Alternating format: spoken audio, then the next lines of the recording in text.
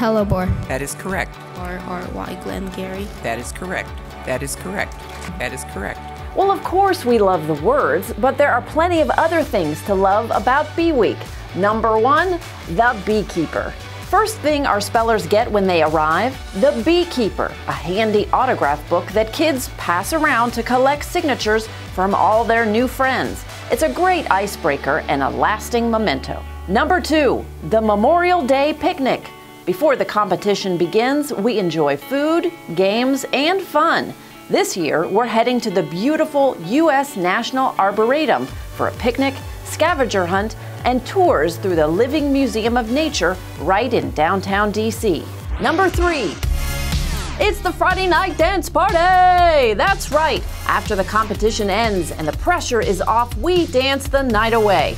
And a fun photo booth captures all the craziness. Yep, it's awesome. Speaking of awesome, number 4, Dr. Bailey. Spellers love to get his autograph during the week, and you might even spot him on the dance floor Friday night.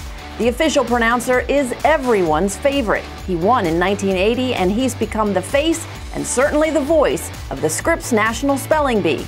And number 5, friendships. The kids say it best. How's the barbecue this year? I really liked making some new friends and meeting some old friends too. My favorite part of Bee Week is meeting all the new people and getting to connect with people that I usually wouldn't get to meet in other circumstances. Life-changing because it is like a new thing to be at. Like you're meeting new friends from across the country.